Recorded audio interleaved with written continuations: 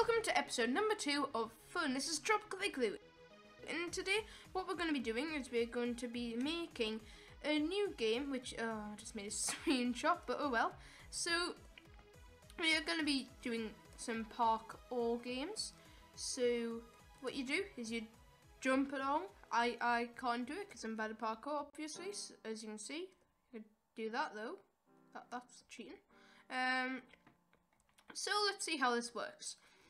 We've got a simple clock as explained in the last video, and then each one of these is set to a different amount of ticks. So you have, for instance, this one here, this is set to no ticks. This here is set to 1 tick. It should be set to 1 tick anyway. This one here set to 2 ticks. This one here set to 3 ticks. 4, 5, you get the idea. So we're going to have a try at building this in our world.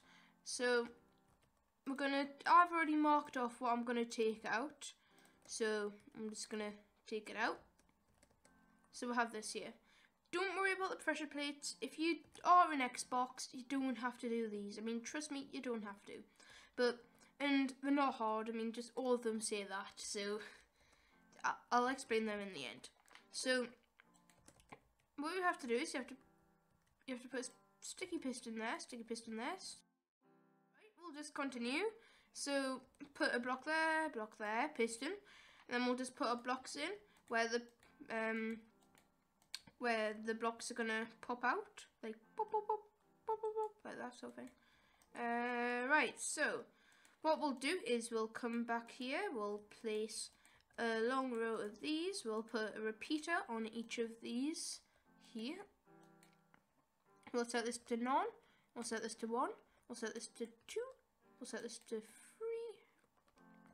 and you get the idea. So now what we're going to do is we're going to go along here and place along quite a lot of cool stuff. That just didn't make sense, but okay. So we're just going to put redstone along this bit here, and you can see here, that's where our repeater is going to go.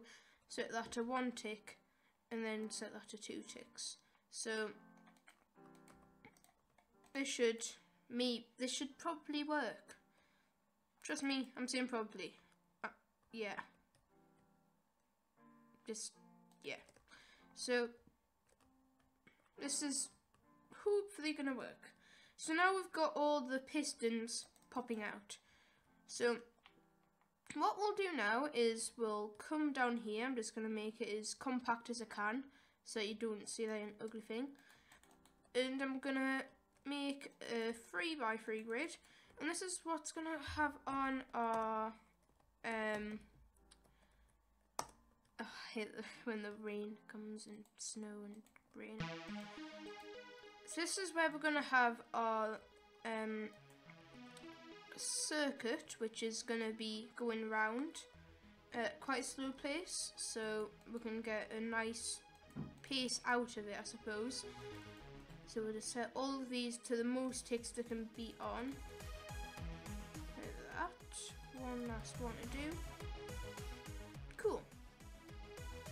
So now what we can do is we can place redstone here, and then we can place torch, if I just don't have one, go and get one. Torch here.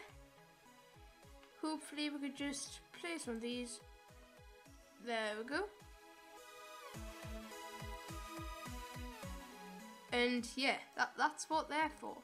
You see, what happens is, these pressure plates, these have all got command blocks underneath them. You don't have to worry about them if you are in Xbox edition, but if not, it is a nice addition to add to it. I mean, what you do is you would have your player going along, and then if you fall on the pressure plate, you die.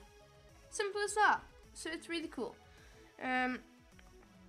So command that's in here is kill at P. So this just means that it's going to target the nearest player to kill. So if you are working on this. So happy Halloween, guys. This has been Tropic. and I'm over. See you later.